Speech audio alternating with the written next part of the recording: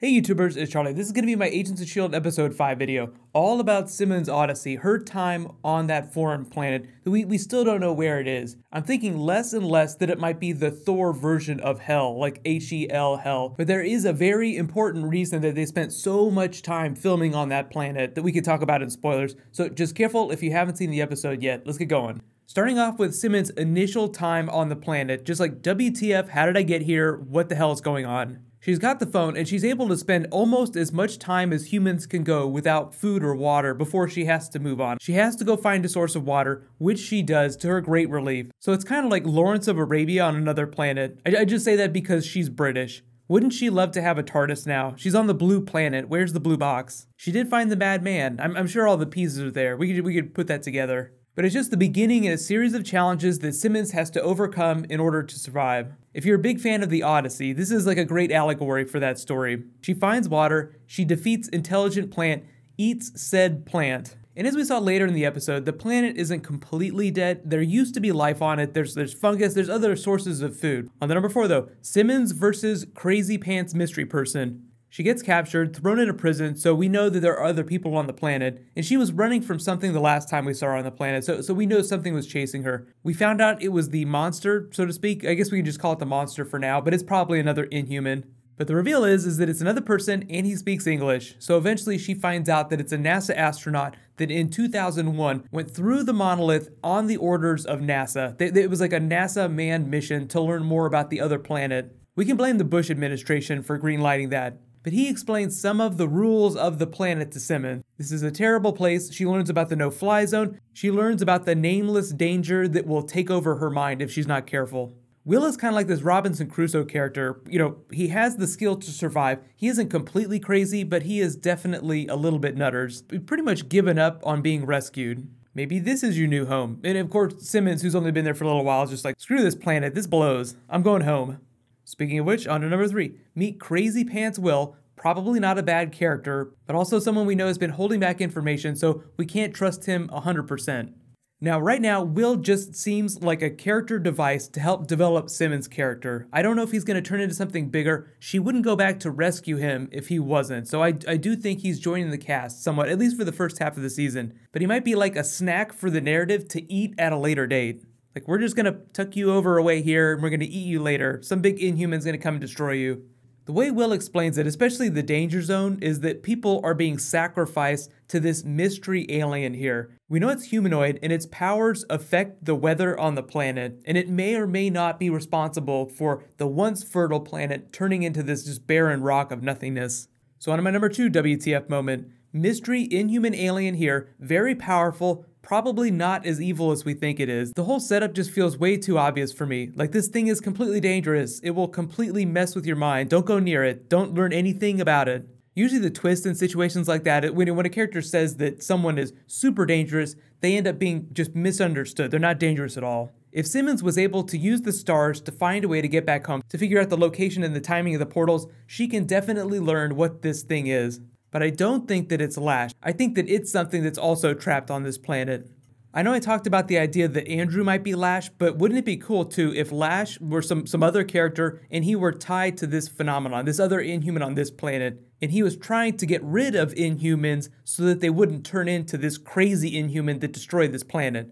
Now, of course, we don't know that he actually destroyed the planet. We just know that Will thinks that he did. And finally, on to my number 1 WTF moment, Simmons, after escaping the planet, convinces Fitz to help her rescue Will. That end credit scene, when the sun comes up, was just meant to be this stark contrast, just to show that Will wasn't a hallucination, he's an actual character. That was the thing that he missed most about Earth. So that reminds him about Simmons, so he's hitting like an all-time low.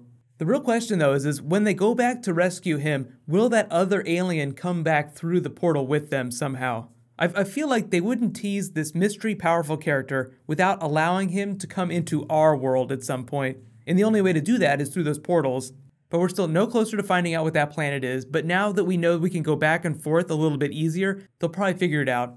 That'll probably be Simmons and Fitz's arc, figuring out what's going on with this mystery planet, and this mystery figure here, this mystery Inhuman. Just remember that he and Lash are 2 different characters, but they might be connected. There might be some mystery connection that we don't know about yet.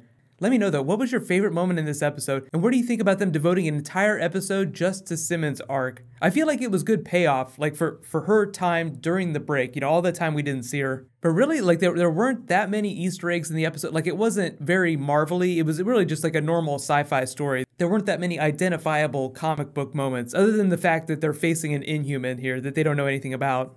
I'm totally cool with the show doing stuff like this. There have been a couple really good Simmons episodes. It's kind of like that episode in season 2 where it showed her being part of Hydra. She was supposed to infiltrate Hydra and pretend like she was one of their lab techs.